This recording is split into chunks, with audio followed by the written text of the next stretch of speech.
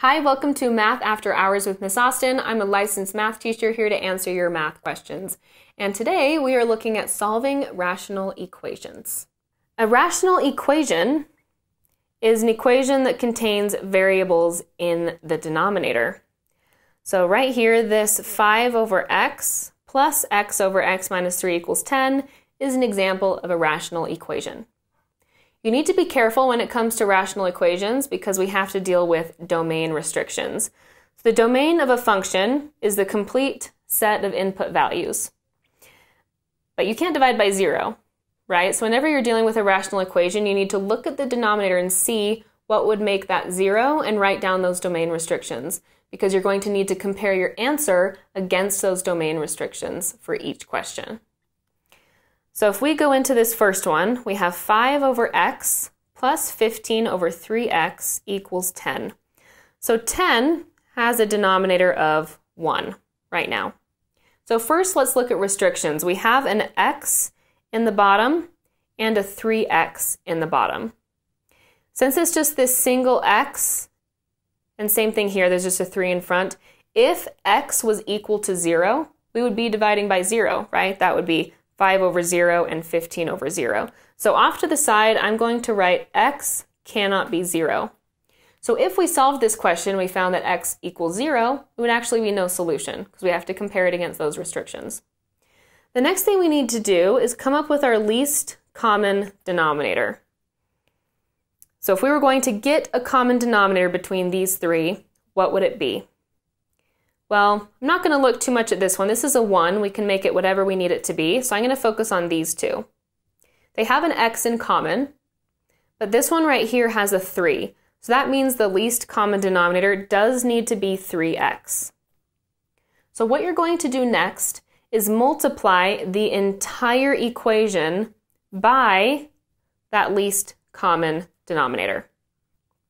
Because what happens here is when you do 3x times 5 over x, well, the x's will cancel, because this is over 1, and then you're just left with 3 times 5, which is 15.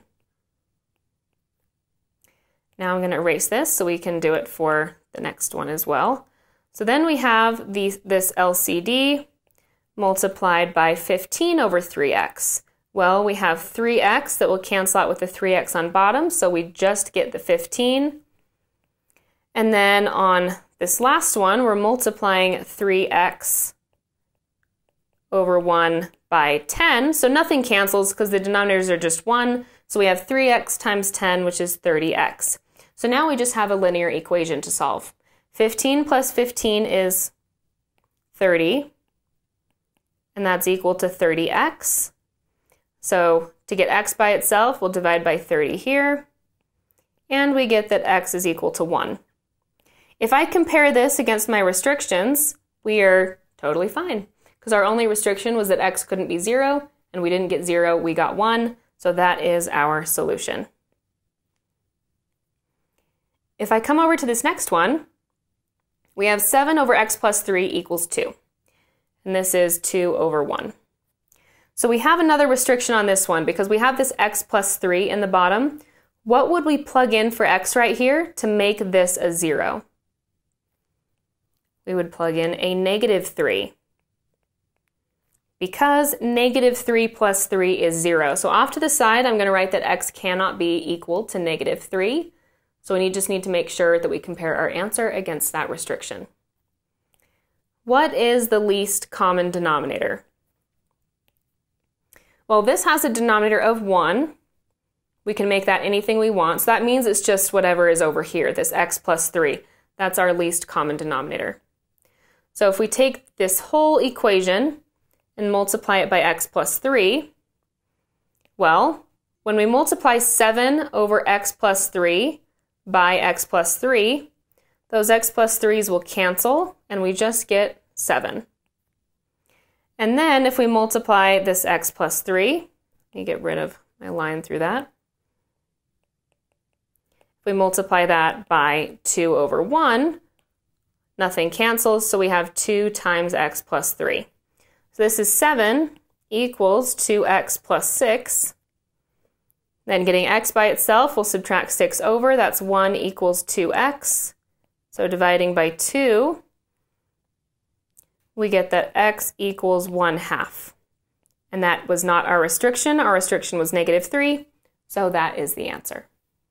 On this one, we have 5 over x plus 3 over 2 equals 4 over 5. So we only have one variable here in the bottom, it's this x.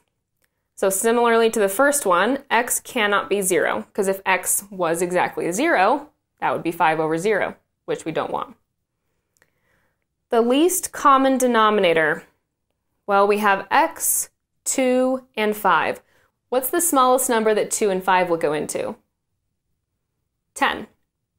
So 10 is part of the least common denominator, and then we also need the x from that last fraction, so it's 10x. So if I multiply this whole thing by 10x, we're multiplying that into all three of these terms. So 10x times 5 over x, the x's would cancel, and so you would just be left with 10 times 5, which is 50. Okay. Then when we do 10x times 3 over 2, the x won't cancel, but 2 can go into 10, right? So I can change this 10 over 2 just to a 5. So then it's 5x times 3, which is 15x. And then on the other side of the equation, when we do 10x times 4 over 5, similarly 5 can go into 10 twice. So then it's 2x times 4, which is 8x. So I'm going to get my x terms together by subtracting this over.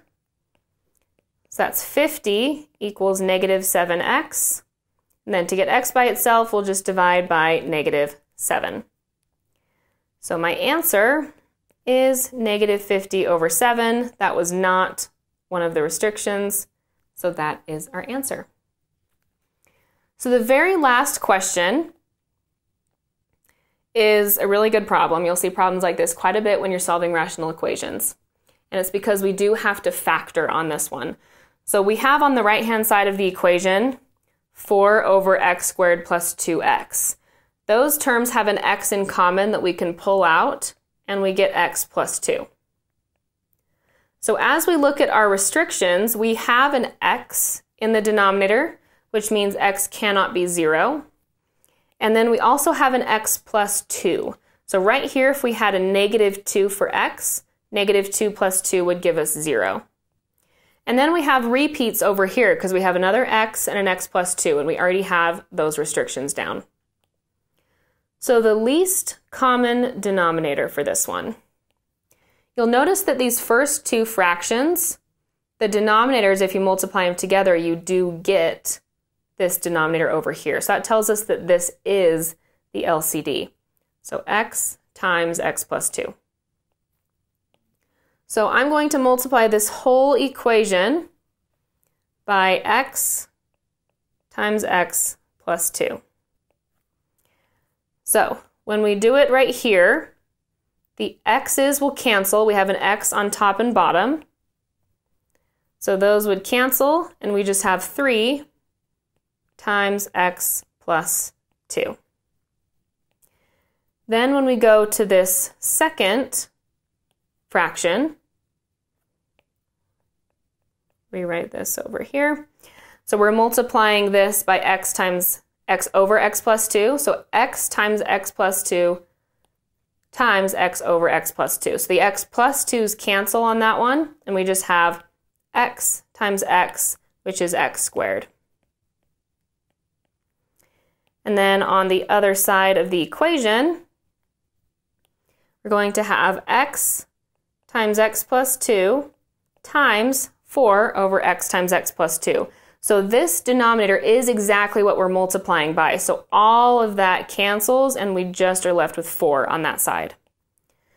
So now we have this equation, 3x plus 6, if I multiply in the 3, plus x squared equals 4. I'm going to rearrange the left-hand side so the squared term is first, then the x term, then the constant. And then this looks like we're probably going to have to factor because we have a quadratic. So let's make sure it's equal to 0 by subtracting the 4 to the other side.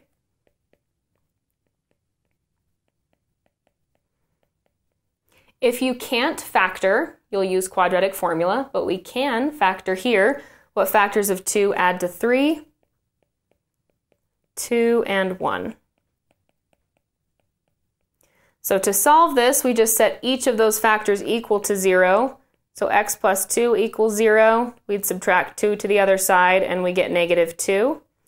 Then if we set x plus 1 equal to 0, we'll subtract 1 to the other side, and we get x equals negative 1.